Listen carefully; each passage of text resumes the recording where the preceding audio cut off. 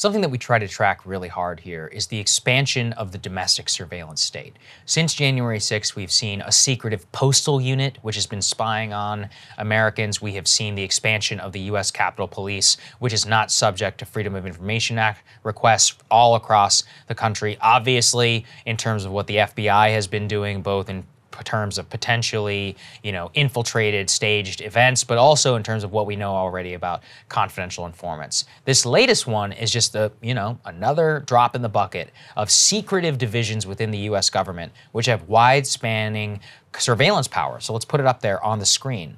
Now, this Yahoo News story is called Operation Whistlepig inside the secret CBP unit with no rules that investigates Americans.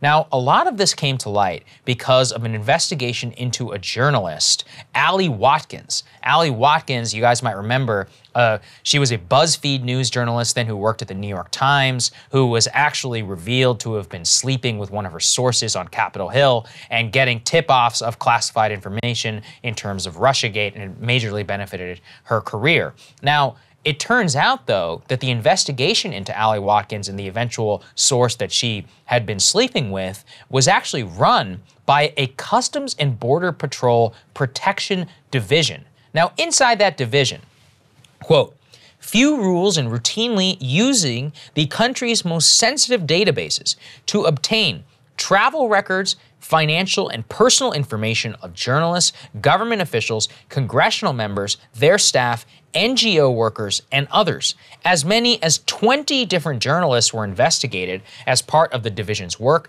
which actually led to referrals of criminal prosecution against some of the agents that were involved in the case. Now, of course, they were never indicted and charges were never actually pursued against them. But what's fascinating to me is that the eventual referral of criminal process and a lot of the transcripts and stuff that have come out, Krystal, is that there are all sorts of these secret little divisions that we have no idea about.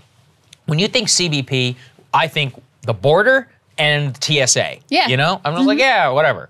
Well, they have something called the National Targeting Center, which was created after 9/11 to, quote, identify potential threats crossing the borders, but that also gives them access to all of these different databases that they can get used once you arrive here in the United States, and then they can use their access for a lot of these things in order to pursue and get information about you without a warrant necessarily, of a wide-spanning database of who exactly that you are, and including your cell phone records and your emails as well. Yes, that's exactly right. Yeah. And you can see in the details of this story how dangerous it is, these aggressive leak investigations, which in this instance really literally had no rules to constrain their behavior and what data they ultimately accessed. The details of this are really crazy. First of all, I should say Allie Watkins swears that she did not get information from the man she was sleeping with, who happened to be he was like a high-level committee member on the Select Senate Intelligence Committee. Yeah. Okay, Sure, I just want to put her side of the story out there. But according to this report, and the one dude whose last name is Rambo, who they focus in particular, who was doing most of the digging on Allie and then some of these other journalists, this started not as a leak investigation, but it started because he wanted some friendly journalist allies to focus on trafficking. Okay. So then he starts to look into Allie Watkins because she's kind of the it reporter of the moment, and he thinks this is all according to him. He thinks she was very popular. Has cachet. Describe. Yeah. Thinks she has cachet and that she could be an ally on this thing that they're working on with regard to trafficking.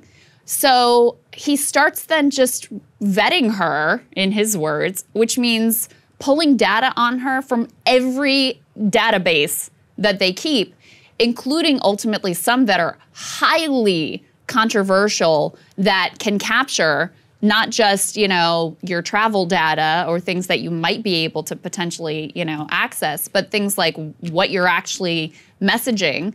He sees that she's traveling to different countries alongside this guy that's the staffer. James Wolfe. He starts to put it together of like, oh, they're having a relationship, and oh, she's a journalist and he's on this committee.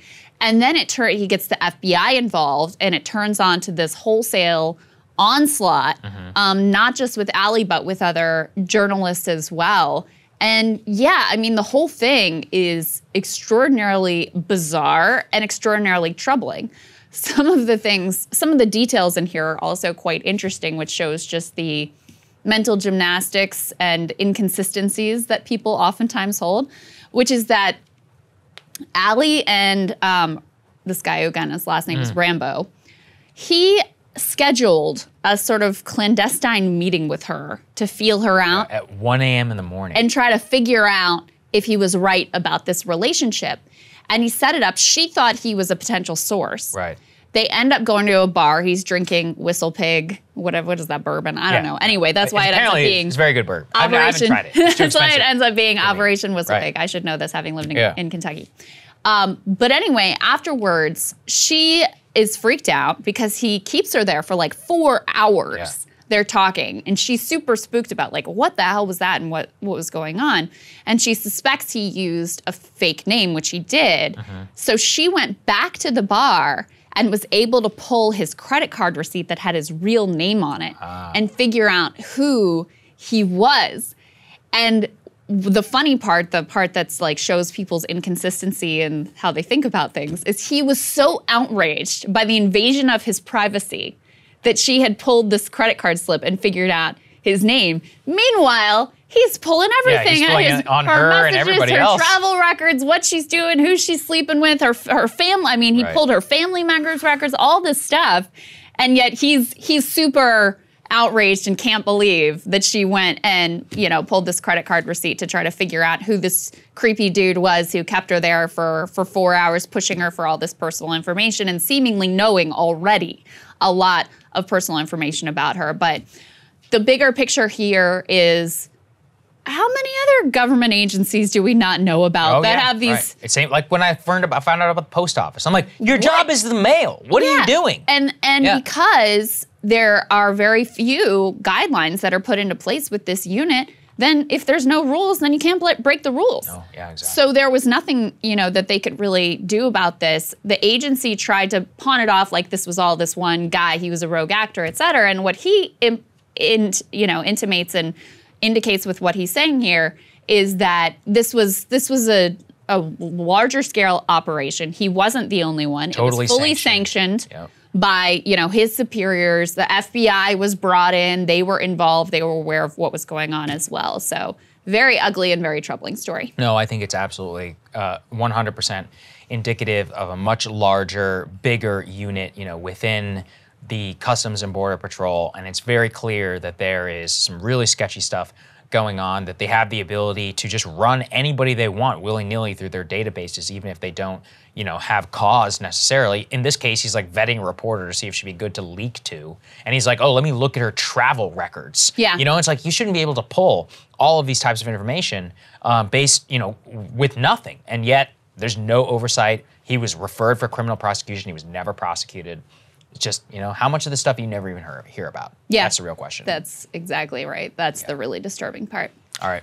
All right, guys. Thanks for watching. We'll have more for you later. Hey, guys. Thanks so much for watching. That's right. Just as a reminder, you can become a premium subscriber today. Watch the full show completely uncut. Our reactions to each other's monologues. You get to listen to it. You get to ask us questions. All that good stuff. Link is right there in the description or at breakingpoints.com. Best of all, great way to say screw you to the mainstream media.